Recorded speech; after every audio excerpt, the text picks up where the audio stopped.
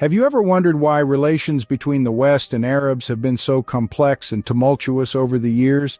This video aims to shed light on this intricate history, unraveling the various factors that have shaped these interactions. We'll delve into the historical encounters, challenge prevailing stereotypes, and emphasize the importance of fostering understanding. Misconceptions and broad generalizations are not the whole picture. Now let's dive into the annals of history to understand the roots of this intricate relationship.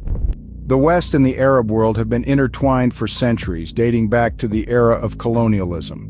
This period, spanning from the late 15th to the 20th century, saw Western powers exerting control over vast territories in the Arab world.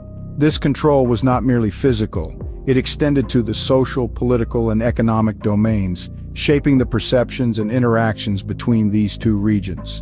The colonial era was followed by a series of political alliances, driven by strategic interests and the desire for power.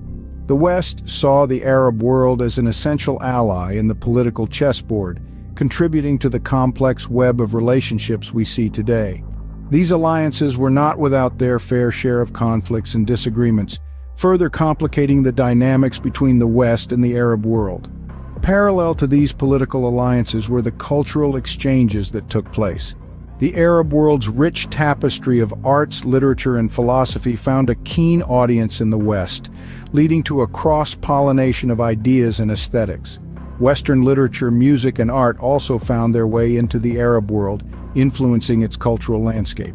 These exchanges, while often overlooked, played a significant role in shaping mutual perceptions and attitudes. Finally, economic ties have also been a significant factor in this historical encounter. The discovery of oil in the Arab world in the 20th century led to a profound shift in the global economic balance. The West's reliance on Arab oil and the Arab world's dependence on Western technology and capital have created a complex interplay of power dynamics. These historical encounters have left an indelible mark on the relationship between these two regions, influencing perceptions and attitudes. They have shaped the way the West and the Arab world view each other, setting the stage for the interactions we see today. As we delve deeper into this complex relationship, it's essential to keep this historical context in mind. It provides the backdrop against which we can better understand the current dynamics and work towards fostering understanding and cooperation. Stereotypes and misconceptions have unfortunately played a significant role in shaping perceptions between the West and the Arab world. Let's dive into the crux of the matter: stereotypes. They are often born out of misunderstanding, fear, or a lack of knowledge. For instance, certain individuals might perceive the Arab world as being entirely desert, with people living in tents and riding camels. This is a rather simplistic and reductionist view. The Arab world is rich in cultural diversity, with bustling metropolises, state-of-the-art infrastructure, and diverse landscapes. On the other side of the coin, some people might assume that the Western world is all about fast food, rampant consumerism, and a lack of traditional values. Again, this is a gross oversimplification. The West is a melting pot of diverse cultures with a rich history and a deep appreciation for the arts and sciences. Misconceptions, just like stereotypes, are also detrimental. They can lead to false assumptions and create unnecessary divisions. A common misconception about the Arab world is that it's synonymous with Islam. While Islam is the predominant religion, not all Arabs are Muslims and not all Muslims are Arabs. Similarly, the West isn't solely defined by Christianity, as it's home to a multitude of religions, beliefs, and philosophies. These stereotypes and misconceptions distort our understanding of each other, creating an imaginary divide that hinders mutual respect and cooperation. They ignore the fact that both the West and the Arab world are made up of diverse individuals, each with their own unique experiences and perspectives. However, it's crucial to remember that these stereotypes and misconceptions do not define us.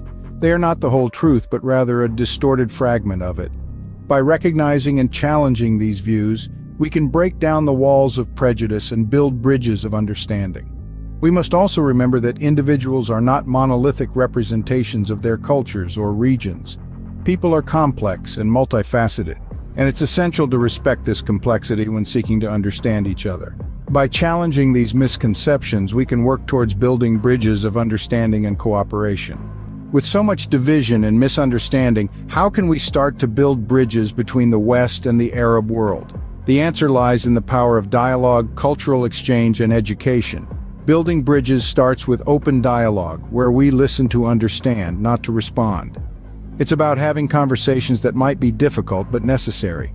When we engage in respectful discourse, we can begin to see the world from different perspectives, fostering mutual understanding and respect. Cultural exchange is another powerful tool in bridging gaps. When we immerse ourselves in different cultures, we learn to appreciate the richness and diversity of human experiences. Whether it's through food, music, art, or literature, cultural exchange helps us to see beyond our differences and discover shared values and common ground. Education, too, plays a crucial role in promoting understanding. By learning about each other's histories, traditions, and values, we can challenge stereotypes and misconceptions. Many initiatives are already underway in this regard, from exchange programs and cultural festivals to academic research and collaborative projects. These efforts are not just about promoting understanding, but also about fostering cooperation. When we understand and appreciate each other, we are more likely to collaborate and work towards common goals. By fostering empathy and breaking down barriers, we can create a more inclusive world where everyone can coexist peacefully. Let's remember that our diversity is not a threat, but a strength that can enrich our global community. In conclusion, the relationship between the West and the Arab world is a complex one, shaped by history, politics, economics, and cultural exchanges. As we've discovered throughout this exploration, these interactions have significantly influenced perceptions on both sides. It's crucial to remember that these historical encounters, while important, do not define the entirety of the relationship. Stereotypes and misconceptions, while prevalent, are the views of a minority, and they should be actively challenged. We've also discussed the importance of fostering understanding and cooperation. Through open dialogue, cultural appreciation, and empathy, we can break down barriers that have long existed. The narrative of the West and the Arab world is not one-sided, but one that involves the interplay of many factors. By acknowledging this complexity, we can better navigate our global community. By promoting understanding and cooperation, we can work together to create a more harmonious